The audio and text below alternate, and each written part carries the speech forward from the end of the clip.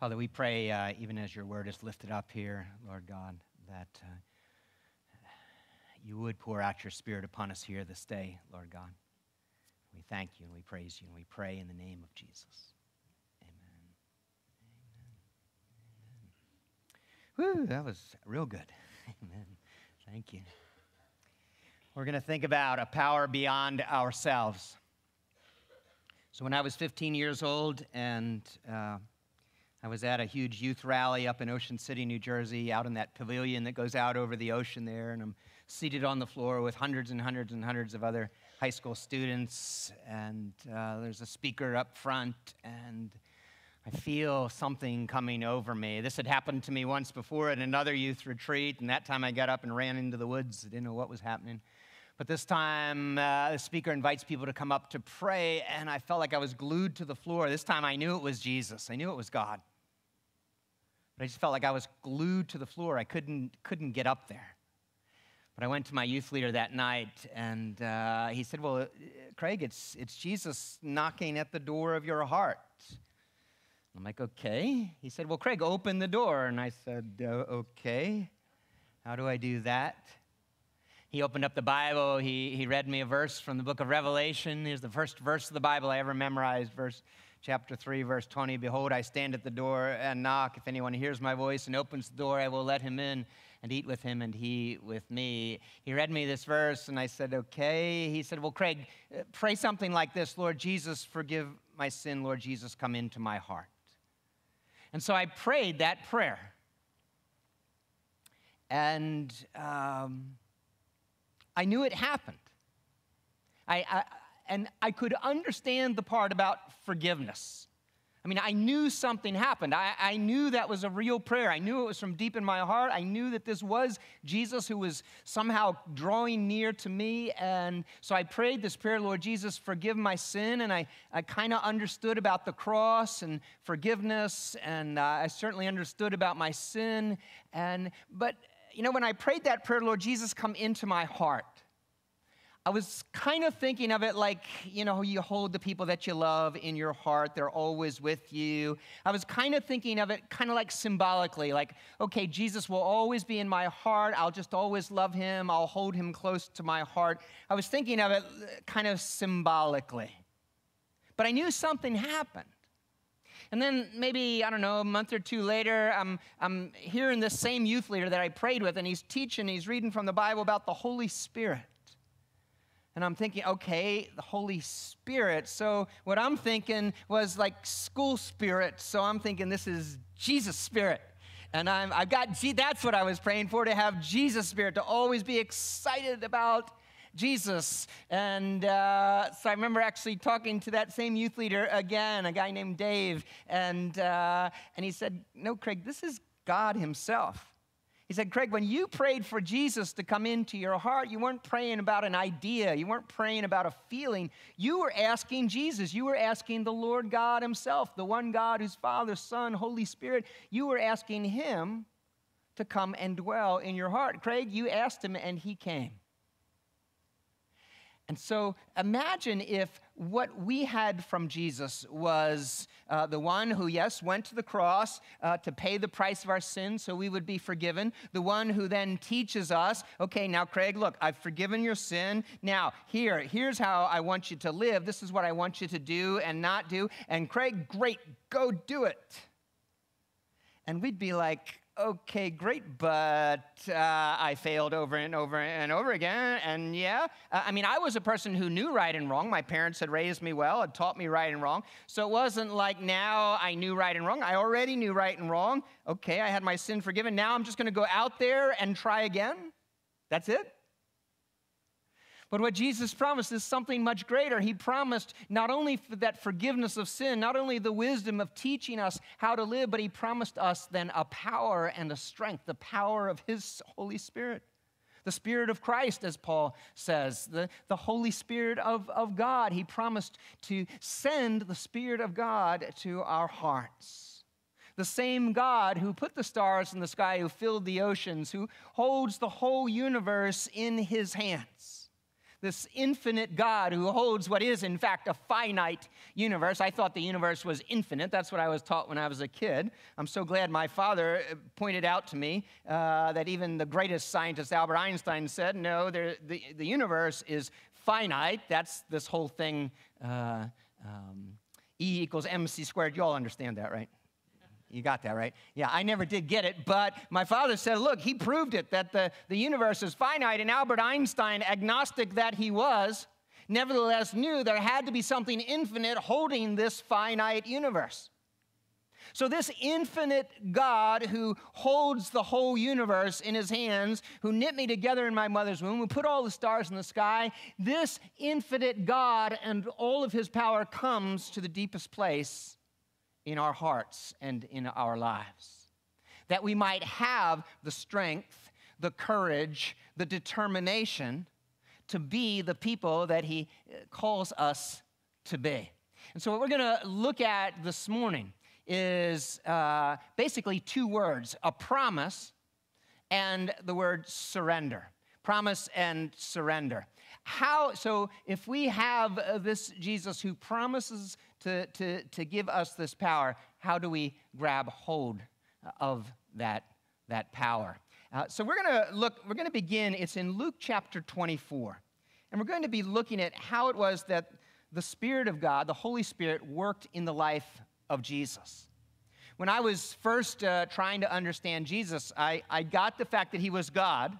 This wasn't just some human being that God chose to do all these things, but this was God himself who came and walked this earth. So I understood this was God, but that meant to me, well, he must have been like Superman. He must have had all the power of being God, and nothing could be difficult for him. He could just do whatever he needed to do. What I didn't understand was that the Bible makes very plain, no, when he left heaven, he left the power of being God, the omnipotence, being all-powerful, omniscience, being all-wise. He left all that in heaven and was conceived in Mary's womb, born as a little baby there in Bethlehem with all the weaknesses and the limitations of humanity. So he was fully God but fully human. He depended upon the Father in heaven sending to him the Holy Spirit. The power would be sent to him from heaven. He didn't come as Superman with that power in himself. That power would be sent to him. So we're going to look at how the power of God, the Spirit of God, came to Jesus and see then what that means in our lives. Because he promises that same power to you and me. He even said to his disciples one time, the things that I do, you will do. And even greater things than I do, you will do. It's amazing. But what it says to me is that whatever mountain I need to climb, whatever challenge I have to face, whatever seems to be beyond me, there is a power within me. There's a power that Jesus has sent to me that I can climb that mountain and meet that and challenge. You know, it's different for everyone, right? It might be that you are consumed with an anger and an unforgiveness towards someone who's done you a great wrong. It might be you have some pattern of behavior that you've never been able to change. It might be that you just know this task that God has set in front of you. It might simply be to just make it through this season of life that you're in. That is just exceedingly difficult. We can all do many things in our own strength and in our own power, but when we realize the life that God has truly called us to live, the people that he has truly called us to be, these things are beyond us, and we need a power beyond us. They were, what God the Father was calling Jesus to do was beyond Jesus. Jesus had to receive from the Father the Spirit of God, the power of God to do what he did. So we're going to look in the Gospel of Luke. It's chapter 24. And the very last words that Jesus says to his disciples, he went to that cross on a Friday, died there on a Friday. The Father raised him up on a Sunday. Mary Magdalene was the first person to see him risen from the dead. Then the disciples. Then he spent 40 days with them. They actually went back up to Galilee, leaving Jerusalem. They came back down to Jerusalem. There were about 120. That's all that were left of the followers of Jesus, 120 persons. And Jesus spoke many things to them during those 40 days. And so the last thing that he had said was, now go to all nations. Take what you have seen in me, what you've heard from me, take it to all nations, to all people. And so at verse 48, he says, you are witnesses of these things. And behold, I am sending the promise of my Father upon you. So I'm sending, so you've heard what I've said to you. You've seen what I've done. You've seen how I've lived before you. Think of Peter and John and the others there remembering these things that he did. That time he was in the synagogue, and the man with the withered hand, and all the Pharisees who were so jealous of Jesus and skeptical of him. And Jesus comes to pray with this man, and all these guys are just hypocritically like ready to pounce on Jesus and say, you know, you're not supposed to be praying with that man today. It's the Sabbath day, et cetera, et cetera. They were ready, and Jesus knew it. They were ready to string this guy up. They were ready to hang him on a cross, throw him over a cliff. But Peter and John watched as nevertheless Jesus walked right through that fear and prayed for that man, and that man was healed.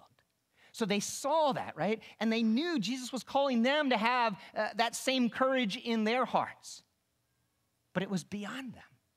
And so he says, you are witnesses of these things. Behold, I'm sending the promise of my Father upon you, a promise of power, a promise of his Holy Spirit.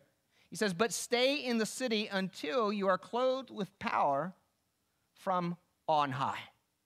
So he makes a promise to them. If I'm thinking about the power, this power beyond myself, the first thing is I need to know that there has been a promise made to me that God will give me this power, this strength, this courage, this determination that I need. He has promised. Jesus promised it to his disciples. He promises it to each one of us. So he says, but stay here in Jerusalem. This hasn't happened yet, he says to them.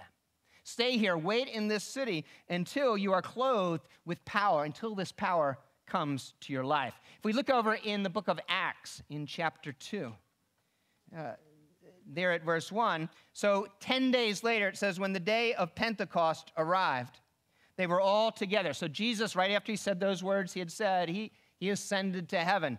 10 days later, 120 of them, all of his followers, on this Jewish holiday of Pentecost, they were all together in one place, and suddenly there came from heaven a sound like a mighty rushing wind, and it filled the entire house where they were sitting. And divided tongues as of fire appeared to them and rested on each one of them. So they're all together. They hear this sound like a rushing wind. They see what looks like fire coming and resting on them. It says, and they were all filled with the Holy Spirit. So the promise that Jesus made, he fulfills. He sends to them the Spirit of God now. And it says they were all, not some of them, not just John or Peter or kind of like the leaders, but all of them, he says, were filled with the Holy Spirit and began to speak in other tongues, in other languages, as the Spirit gave them utterance. Why is that happening? Well, this task that Jesus had given them to go to all nations, they all were just Galileans from this one little rural region of Galilee, and they all spoke one language, Aramaic. How are we going to do what you've told us to do, to go to all nations? Well, right at the beginning, as Jesus keeps his promise of sending power to them, he works this, the Spirit of God works through them, showing them, look, you can do whatever I call you to do. Look, you are speaking in languages you don't even know, to persons you don't know, telling them the goodness of God. So if I'm thinking about how do I grab hold of this promise, how do I grab hold of the power that God sends to his children, I do it, first of all, simply by this, knowing that a promise has been made, that he has promised to send that power. So if I'm looking at that mountain that I have to climb, if I'm looking at this thing that I have to do, I have to know then and trust that he has promised to give me the strength to do whatever I need to do. I have to trust that. He had told them, go to all nations, and so he sent his Spirit to them that they would be able to speak the languages of all nations. So whatever your task is, whatever is beyond you right now, know this, the Father has promised to send his Spirit, the power of God, to your heart so that you can do what you have to do. Maybe you have just an awareness that there is this calling on your life that you've been avoiding. There's this thing that you know that God is calling you to do, but you have been avoiding it. Believe, trust this promise. Trust this promise that God gives the power that we need to us. He gave it to his first disciples. He will give it to us. A lot of time we don't do what God's asked us to do because we don't take even the first step. When Moses, you remember, is calling them he's leading them out of their slavery from Egypt. And so they leave and they look back, and now the army is after them, but the Red Sea's in front of them. Right? This is impossible. It's an impossible thing. Now they're trapped. Now they're doomed. Now they're all going to be dead.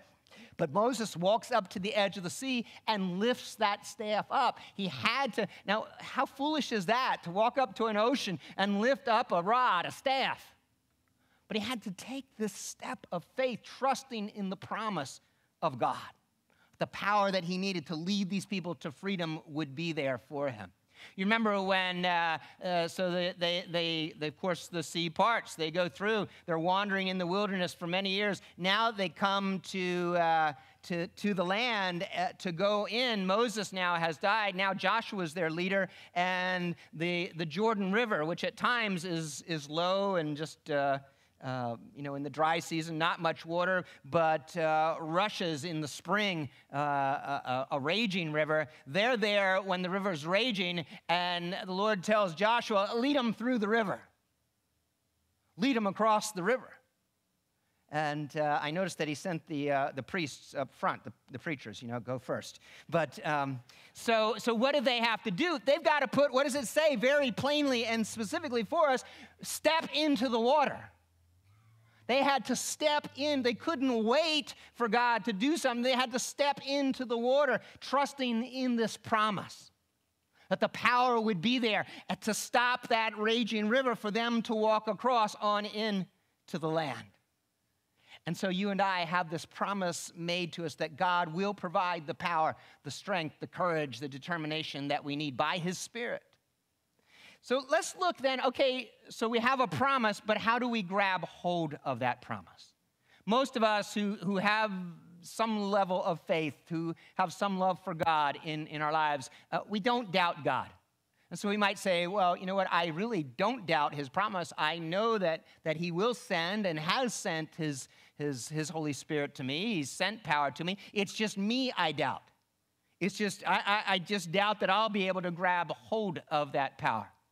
So let's look at Jesus now and see what was it that happened then that Jesus did to grab hold of the power that the Father would send to him. So let's look in Luke, first of all, in Luke chapter 3. So here we see the account of Jesus being baptized by that man, John, the one we call John the Baptist or John the Baptizer. So down at verse 21 there, it says, now when all the people were baptized, and when Jesus also had been baptized and was praying, the heavens were opened. So Jesus comes, all the people are baptized. John is preaching a message of repentance of sin. If you read some of the accounts of John's preaching to the people, he just laid them low. And so they're all coming, confessing their sins. They're going into the water. We read not here in Luke, but in Matthew, when John sees that it's Jesus coming, he says, whoa, no, you need to baptize me. And Jesus said, no, let all righteousness be fulfilled. He says, no, I must be baptized. And so he comes. So when you're baptized, if you're going to be baptized by me on June 4th, so I'm going to lower you under the water. Then I'm going to lift you up out of the water. So when we're baptized, it's not us going under the water and us getting up. It's being lowered under the water. Some preachers put one hand under and the other hand on top of their head, kind of symbolic of pushing you under the water. And then you're lifted up out of the water. It's not something, in fact, that we ourselves do. We are baptized. So Jesus, when he is baptized and was praying, the heavens were opened. The Holy Spirit descended on him in bodily form like a dove. So the heavens are opened, and what looks like a dove comes down upon him. It's the Holy Spirit. And a voice came from heaven saying, "You are my beloved Son. With you I am well pleased." Let's look back over on that day of Pentecost in chapter 2 of the book of Acts. And, let's put it up here.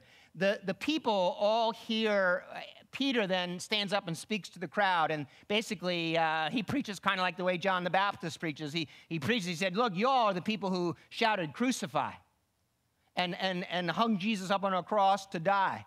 And he lays them low. And so when they heard this, they were cut to the heart and said to Peter and the rest of the apostles, "Brothers, what shall we do?" Look at verse 38. Peter said to them, "Repent, so turn." You all been going this way. You all need to humble yourselves and turn and go this way. You all thought this was the right way to go. You need to humble yourself and turn now and go the other direction. Turn to Jesus instead of away from him.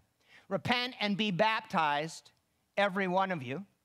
You don't baptize yourself. You are baptized. Somebody lowers you under the water. Somebody picks you up from the water. Be baptized, every one of you, in the name of Jesus Christ for the forgiveness of your sins. And you will receive the gift of the Holy Spirit. So let's lift this up, first of all, that the power of God comes when we surrender our pride. So we surrender our pride, confessing our sin, acknowledging the sinners that we are, acknowledging that we need to be lowered under the water to be washed clean by the blood of Jesus, and then we need to be lifted up to new life. As long as I think I'm better than someone else on the face of this earth, as long as I think there are others who I am morally superior to, anyone, in fact, on the face of this earth that I think I am better than, the power doesn't come. But when we humble ourselves, surrendering our pride, the power of God comes. Now, Jesus went to the waters of baptism without sin. He was without sin. He was perfectly relying upon the Father. But when John says, "No, you need to baptize me," Jesus humbly says, "No, let it be that I would fulfill all righteousness." He knew the command of God for him to go into that water. He humbled himself by joining with those sinners who were being baptized that day. We humble ourselves, right? Surrendering our pride, and the power of God comes. As long as I think I'm better than someone, the power doesn't come, right? I don't grab hold. The Holy Spirit will be there, but I can't grab hold of that power as long as I think I'm better than someone. Years ago, I went to visit somebody up at Rikers Prison up in New York City, and wow, it was quite an experience. And finally get in, you had to take bus after bus. It's this massive prison, this huge compound. And finally get into the last waiting room, and all the women were there going to see their man. It was a man that I was visiting in this part of the prison. And so we were in this huge waiting room, twice as big as this room, and it was packed solid. And they had these TVs everywhere. This was in the early afternoon, televisions blaring everywhere, and it was all the same stupid afternoon TV show. You know, the point of all those incredibly stupid afternoon TV shows is to look at these people who are telling you all the stupid stuff that they've done and all the bad things that they've done. It's the point of it all is for us to look at them and say, at least I'm not that stupid. At least I'm not that bad. And these people are all just laughing and laughing, watching all this stuff. If I have any thought that I'm better than you, I'm better than that addict in the alley, I'm better than this murderer in the prison, if I have any thought that I'm better than anyone else, I can't grab hold of that power. And so it was no accident that Peter said, you'll be baptized for the forgiveness of your sins. In other words, confess your sins, ask for forgiveness, humble yourself, and you will receive the gift of the Holy Spirit. So grabbing hold begins with the surrender of pride. Let's look over in the Gospel of John now, chapter 5, down at verse 19. So here Jesus speaks some words that they sound surprising when you first hear them. It says, so Jesus said to them, truly, truly, I say to you, the Son, meaning himself, can do nothing of his own accord, but only what he sees the Father doing. For whatever the Father does, that the Son does likewise. So he's speaking of himself. He says, I can do nothing of my own accord. In my power, in my wisdom, in my ability, I can do nothing. This doesn't sound like Jesus. Wait a minute. Jesus is the one who walked on water. Jesus is the one who touched the eyes of the blind and they saw. Jesus is the one who spoke with such incredible authority and wisdom. And here he's the one now saying, I can do nothing of my own accord. So if you see first that grabbing hold of the power of the Holy Spirit requires a surrendering of pride. I mean, how many people in a moment like, I prayed in that, it was a hotel room when I was 15 years old. Lord Jesus, forgive my sin. Lord Jesus, come into my heart. How many people in a moment, receive the Spirit of God, but then don't go on to live by the power of the Spirit of God? Well, perhaps they haven't surrendered their pride. And all of us, this is a work, right? It's a work of a lifetime. It's more and more surrendering our pride. Perhaps I haven't surrendered my self-confidence. If I'm going to grab hold of the power of God, I have to surrender all my self-confidence. Now, I know we raise everyone telling them to have confidence in yourself. Self-confidence is considered a virtue. I'm telling you that God does not consider self-confidence a virtue. Here's my Lord saying, I can do nothing of my own accord.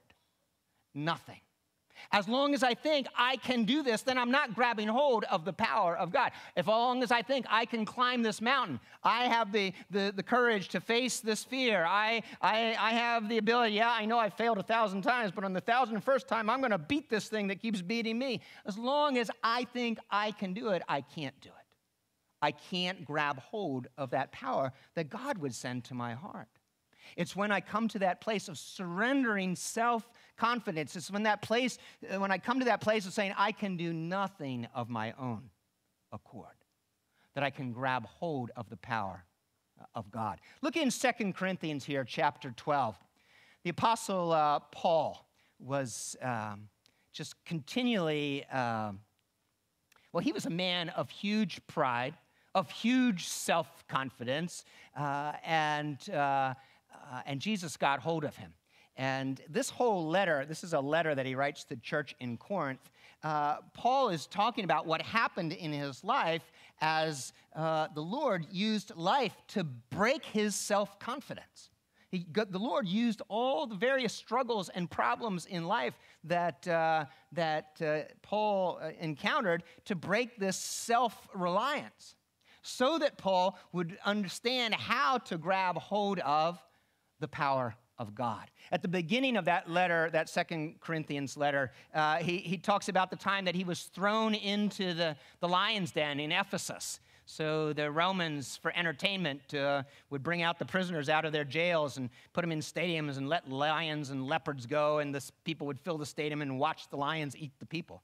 It's just like going to the movies today, I think. And so Paul said we despaired. We were he didn't use the word, but traumatized. We thought we were dead. He said, but that was to teach us to rely not on ourselves, but on God. Here toward the end of that letter, he speaks about an affliction and what was apparently an eye disease that stole his vision and made him blind and gave him a horrible appearance. And he prayed and prayed and prayed for God to heal him. This is beating him down in life. It's taking his strength away from him. He prayed for God to heal him, but here was God's answer. My grace, Paul, my grace is sufficient for you, for my power is made perfect in weakness. No, Paul, I'm not going to heal you of this affliction because my power, you'll grab hold of it. It will be made perfect in your life in your weakness. And so having heard that, having realized this was what God was saying to Paul, Paul says, therefore, I will boast all the more. In other words, I'm not going to hide my weaknesses. I'll boast all the more gladly of my weaknesses so that the power of Christ may rest upon me. Look at verse 10. He says it real clear. For the sake of Christ, then, I am content with weaknesses, insults, hardships, persecutions, calamities. When he was writing about this affliction, he made very clear it wasn't God who sent this affliction to him. He said it was a messenger of Satan. It was the devil who sent this disease to him. But Paul says, I'm content with these things because they have broken my self-confidence. For when I am weak, when my self-confidence is broken, then I am strong. We grab hold of that power when we surrender then. Pride, when we surrender self-confidence. How do you surrender pride? I mean, how do you acknowledge you're no better than anyone else on the face of this earth? I mean, how do you do that? How do you look at the horrible things that we see that people do in this world, and you come to that place where you say, I'm a sinner like him? There's only one way to be able to come to that place of surrendering even the pride of saying I'm at least better than him. It's looking in the eyes of perfect love. It's looking into the eyes of Jesus and realizing that no matter how sinful I am, no matter how poor a job of living I have done, I am loved by God. I can be honest about myself. I can be honest about my sin when I realize how loved I am. I can surrender my pride when I realize how loved I am. I can surrender my self-confidence. How do you let go of self-confidence? Come on, I have to fight my way through life. I've got to do what I need to do in life. How can I surrender self-confidence when I look in those eyes of perfect love? When I realize this God loves me with a far greater love than I love myself. And this God will give me a much greater strength, a much greater power to do what I truly need to do in life, so I can surrender my self-confidence to be able to grab hold of the power of this God who loves me and knows that I need much more power, much more strength than I have in myself. It all comes with knowing that incredible love. Let's look over in that same chapter of John, chapter 5, down at verse 30. Jesus says the very similar thing again. He says, I can do nothing on my own. I can do nothing on my own. As I hear the Father speaking to me, as I hear the Holy Spirit within me bearing witness to me, as I hear, I judge. I make my decisions. I receive wisdom. As I hear, I judge. And my judgment is just. I make wise decisions. I decide wisely because I seek not my own will, but the will of him who sent me. I seek not my own will, but the will of him who sent me. And so finally, we grab hold of the power of God. Again, Jesus saying, I can do nothing on my own. Nothing, he says. But I receive power. I receive wisdom. I hear from the Spirit of God within me because I seek not my own will, but the will of him who sent me. We grab hold of the power of God when we surrender our will. So even more than surrendering my pride, most of us eventually can get to that place of surrendering our pride. We realize what sinners we are. Most of us can eventually get to that place of surrendering our self-confidence. We realize we need God, or we just can't do a very good job of living life. But this last one now, surrendering my will. How do I surrender my will? In other words, my ability to decide, the freedom I have to choose what path I will travel. Jesus is saying, look, I can do nothing on my own, but I receive power. I hear from God because I have surrendered my will. I've let go. I'm not in charge. Here's Jesus saying, I'm not in charge of my life. I've surrendered my will to the will of the Father. How do we let go of that? Because this comes to the core of what it is to be a human being, right? That deepest place within us is the place where we choose. So we choose to love or not love. We choose to bless or not bless. We choose to obey or not obey. We choose the path that we travel in life. And now you're saying to me, I need to surrender my will even to God? What, are you going to make me into a robot? What is it? Am I just going to be a robot programmed by God with no will, no freedom of choice? But here's Jesus who said exactly that. I seek not my will, but the will of him who sent me. Let's look at one last verse, and this again is back to the Apostle Paul. So in the book of Philippians here. So Paul, he was very filled with pride, he was very filled with self-confidence, and he was very willful. So you remember the story of Paul. The thing that he was proud about was how religious he was. He was He said nobody was more religious than I was. I was a Pharisee of the Pharisees, a Jew, a Hebrew of the Hebrews. Nobody obeyed God like I obeyed God. He was very prideful in his religiosity and his spirituality. He was very self-confident. He knew what he was doing. You know, he had determined that this Jesus was a blasphemer, that he was evil, that he was wicked, that any followers of Jesus deserved death, as Jesus had been put to death, and he was going to make that happen. You remember, the last we see of Paul, before Jesus gets hold of him, he's got letters from the authorities. He's going up to Damascus to arrest people, to bring them back, to put them to death. And then Jesus knocks him off his feet. Knocks him off his feet. And this voice, this bright, shining light blinds Paul. And this voice is saying, Paul, why are you fighting against me? And he's saying, who is it? I am Jesus. Why are you fighting against me? And now, big, bad Paul. Paul, who knows what he's doing at all times. Paul, who thinks that he's so righteous and others are so wicked. Big, bad Paul now gets back on his feet, and he's blind, and he has to be led by the hand into Damascus. And he has to wait now in a house in Damascus until God gets hold of one of the Christians in Damascus that Paul had come to arrest to put them to death. God gets hold of one of the Christians there in Damascus and gives him enough courage to go and seek out this Paul, come into the house and pray for Paul that Paul regain his sight. Paul's pride is humbled. His self-confidence is humbled. And what he tells us here is, as he looks back on it, he had to surrender also his will. So look at this. He says, I count everything as loss.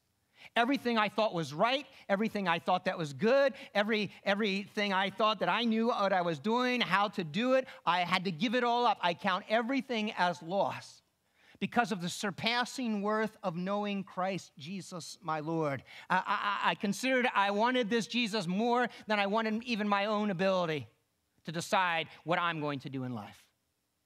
For his sake, I have suffered the loss of all things and count them as rubbish. I gave it up.